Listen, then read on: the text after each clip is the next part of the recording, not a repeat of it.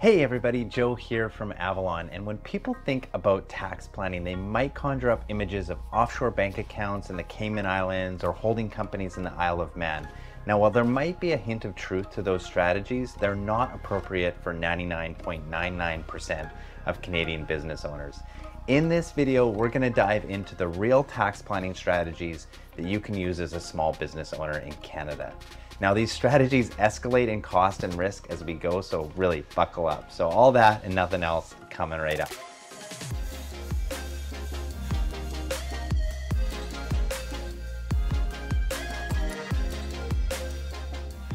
All right, so level one, RRSPs and TFSAs. The first level of tax planning is fairly common, but is still an excellent way for business owners to save tax and save for their retirement. We're talking about registered retirement savings plans, or RRSPs, and tax-free savings accounts, or TFSAs. Business owners can use RRSPs and or TFSAs to help them save money for the future. Any business owner should look at these first if they want to reduce the amount of tax that they're paying. They're low cost and very low risk strategies. RRSPs and TFSAs are ingrained into our tax system, so are unlikely to be going anywhere in the near future. All right, so what's the difference between RRSPs and TFSAs? So RRSPs are registered retirement savings plans and TFSAs are tax-free savings accounts. They're both excellent savings methods, but have different tax implications. With an RRSP, you get a tax deduction when you make the contribution. So this means you pay less tax in the current year that you make that contribution. So that's a good thing. The money inside the RRSP will also grow tax-free until you withdraw it in retirement.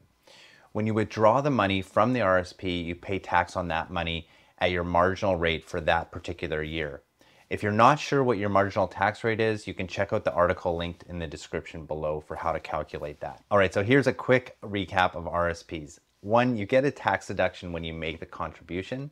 2, your investments grow tax-free inside that RRSP. And 3, funds are taxed when you withdraw that from your RRSP. All right, so let's move on to TFSAs. So with a TFSA, you don't get a tax deduction when you make a contribution. This means there's no actual tax saved in the current year. Instead, the money inside the TFSA grows tax-free until you withdraw it. When you withdraw funds from your TFSA, you don't pay tax on the withdrawal like you would with an RRSP. So here's the TFSA recap. Number 1, there is no tax deduction when you make that contribution. 2, your investments grow tax-free inside the TFSA. And number 3, funds are not taxed when you withdraw them later. So both TFSAs and RRSPs are great savings vehicles, but depending on your situation, one option might be better than the other. Now, this is a simplified way of looking at things, but you can help make the choice between investing in your RRSP or TFSA. If you think that you will be in a lower tax bracket when you retire than you are now, an RRSP is probably the better choice. If you think you'll be in a higher tax bracket when you retire than you are now, a TFSA is probably the better way to go. So if you're not sure, you can always use both. Now, there are other factors that go into this decision, like how much RRSP and TFSA contribution room that you have and how long you plan on saving the money before you need it. It's worth having a chat with an accountant or financial planner if you're not sure what to do. All right, so another common tax planning strategy is to incorporate your business, and this is the sweet spot for most tax planning for business owners. Incorporating gives you access to lower small business corporate tax rates, which allow you to reinvest funds back into your business and build wealth. Now, the chances that the government will remove these benefits of incorporating is pretty small. However, the government has curtailed some of the benefits like income splitting and investing inside your corporation in the last few years. So incorporation is still a safe and effective tax planning strategy as it aligns well with the government's objectives, which are to grow the economy through business growth and employment growth. Now think about that. The more money that you can retain within your business, the faster it can grow, which means you might employ more people. And more importantly, for the government, this means more tax income for them. So the main drawback to incorporating is that there's additional administrative cost and burden. Now the additional costs can include incorporation fees, annual corporate tax filing and legal filings, and more compliance, corporate documents, minute books, etc. On average, these extra costs will start around $3,500 in the first year as an incorporated business. You are bringing a new entity into the world after all. Plus, if you ever want to shut it down, you'll have additional costs there as well. Now, for many business owners, though, the benefits can outweigh those additional costs. Now, these include limited liability. So incorporating allows for businesses to grow without personal liability. So that's a good thing. Two is lower tax rates. The business can claim the small business deduction, which gives it a lower tax rate on the first $500,000 of business income. So that's a good thing too. Now, you can also access the lifetime capital gains exemption. Incorporating gives you access to this exemption, which allows you to sell your business at a gain of almost $1 million without paying any tax. Next up is income splitting. The business can split income with family members who own shares in the company as long as they are involved in the business. This can result in significant tax savings. However, the government has put some restrictions on these in recent years. Accumulating wealth. Lower tax rates mean that it's easier for corporations to accumulate wealth inside the business, although the government has also put some restrictions on this. All right, lastly, income timing. Corporations also allow business owners to strategically take their income when it benefits them the most. Bonuses and dividends can be declared to delay paying taxes. Now that we understand the benefits of incorporating, the next question is, when should you incorporate your business? Now, I'll give you some common examples of when business owners might want to incorporate, but if you're interested in learning more, check for the video linked in the description below as we go through that in more detail there. Now, if you're concerned about limited liability, so that's the first one, incorporating might be the right move. If you're building a business that you plan to sell, incorporating gives you access to lifetime capital gains exemption when you do. Now, if the business also is earning more profit than you personally need to live off of, then incorporating can help you to defer and potentially save taxes. Now, one final note on incorporating. If you do decide to incorporate, don't half-ass it. We see lots of people incorporate their business only to negate any benefit by neglecting their bookkeeping and accounting.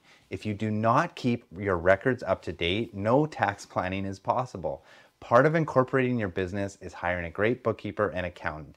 It's an investment. I know that's very selfish of me to say that, but also I see the other side of it. I see people that come with years of a mess, and there's no real help we can give them in tax planning. And if they just invested in that up front, it would be a lot easier and more helpful and much more benefit for them. All right, so let's move on to the next level of tax planning that we'll discuss, and that's corporate structuring, or the use of holding companies.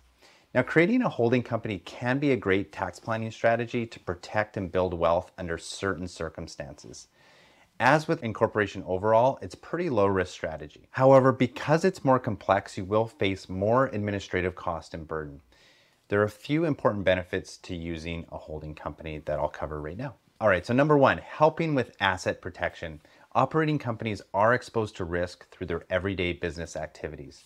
Transferring some of the assets of an operating company to a holding company can provide a layer of protection in the event that creditors come after those assets. Two, helping you claim the lifetime capital gains exemption. The lifetime capital gains exemption provides owners of Canadian-controlled private corporations with tax-free capital gains of up to $913,000, so nothing to sniff at. So to be eligible for the lifetime capital gains exemption, companies need to show that most of their assets are used in their regular business operations.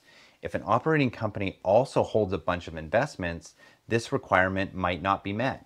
That's where a holding company can help. The operating company would transfer the investments to the holding company through a tax-free corporate dividend.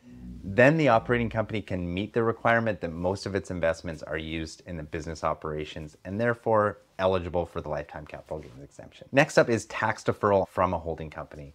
A holding company provides flexibility around the timing of when income is earned and therefore taxed. And this is especially important where you have multiple shareholders. This creates some tax deferral opportunities for the owner of the business. So if you're interested in learning more about holding companies, check out our guide on holding companies. That's linked in the description below as well. Now, once you understand how they work, it's a good idea to reach out to a tax professional to help you structure things properly. These can get more complex. All right, so let's move up to level 4, health insurance and life insurance. These can be handy tools for tax planning. However, we're starting to get up there in complexity and risk levels. The reason why we've rated this as higher risk is because the government has made some light indication that they may target health benefits for taxability in the future, but nothing has been brought forward yet. Life insurance policies already have limitations attached to them around deductibility of premiums. Plus, there is also the risk that government could target them for taxation in the future. It's important for business owners to understand that these tax planning strategies are out there though, and to be able to understand the basics of how they work as well. So health insurance. At the moment, health insurance can be a handy tool for tax planning.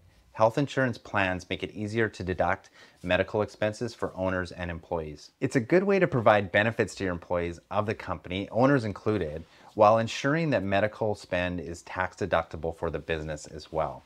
So it's kind of that win-win. It's deductible for the business and not taxable for the employee or the owner. So offering health insurance for your employees also has the benefit of making it easier to attract talented workers to your business. So that's a good thing. Life insurance. Now, life insurance can be another tool for tax planning and wealth creation. It is especially important when it comes to estate planning. If a business owner wants to provide her children with a nest egg when she passes away, a life insurance policy can help with this. An example is the best way to describe this. So let's get into a little example here. Now, let's say Beth is the business owner and she has an incorporated business. Her company earns more money than Beth needs to live off of, so has excess money that the company is producing. And Beth would like to transfer cash from her company to her children when she passes away. Now, one way of doing this would be that Beth could just invest the funds and try to grow the cash available to her children when she passes. However, life insurance might be a better way to achieve her goals. Instead of holding investments directly within the holding company, Beth could have her corporation purchase a life insurance policy with those funds. The key to this strategy is that some forms of life insurance allow the policyholder to contribute additional funds over and above the monthly insurance premiums. Those funds are then invested in marketable securities that can grow tax-free within the insurance policy. In our example, Beth's company would buy the insurance policy, and it would be the policyholder and the beneficiary. Now, Beth would be the life assured, meaning that her life is what's insured by the company. What this all means is that the company pays for the insurance and gets the proceeds when Beth dies. When the life insurance policy is paid out to Beth's company upon her death, the payout is increased. This is because the investments were allowed to grow tax-free within the insurance policy. Now, Beth's children would then have a larger pool of money to inherit within the company. And if it's structured correctly, some of these funds can also be withdrawn tax-free from the company by Beth's children. One last note up here in tax planning level 4.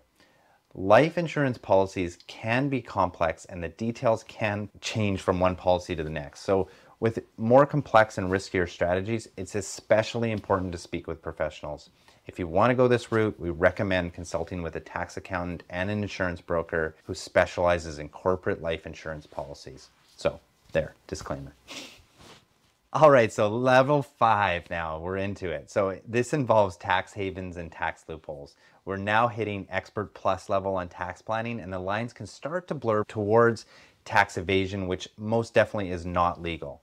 Now, if you've ever had the feeling that the uber rich play by a different set of rules, you're probably on the right track. As quickly as CRA closes loopholes, there are teams of professionals trying to discover and exploit new loopholes within the tax code. This in itself is not illegal. Lawyers and other tax professionals are completely within their rights to do so, but that doesn't mean that you, the small business owner, are able to access these loopholes. These would be tightly held secrets and offered only to those who stand to benefit and pay the most. They're constantly moving targets, so unless you're able to keep a tax lawyer on speed dial, they probably aren't for you. Besides, even if you do get away with it for a while, it can most definitely catch up with you. So check out the link in the description below for a story of Canadian millionaires dodging taxes with the help of a prominent accounting firm and how it caught up with them in the end. All right, so the good news for Canadian business owners is that the first 4 strategies are completely viable. Now that you have an understanding and an awareness of these tax planning strategies, you can talk with your accountant about implementing them and saving some tax. If you hear of other tax planning strategies that you'd like us to discuss, please leave a comment below. We're happy to discuss them, add context, or debunk any tax myths. We enjoy doing that as well. So if you've enjoyed this video or it's been helpful for you, please hit the like button. We really appreciate that. And if you like content like this or a small business owner in Canada yourself, please consider subscribing. We really like seeing that number creep up. It's absolutely amazing to see. But we really appreciate all the support that we've been getting and all the questions too and comments. So thank you, keep those coming, makes us feel good and keeps us motivated. So thanks again, and we'll see you in the next video. Cheers.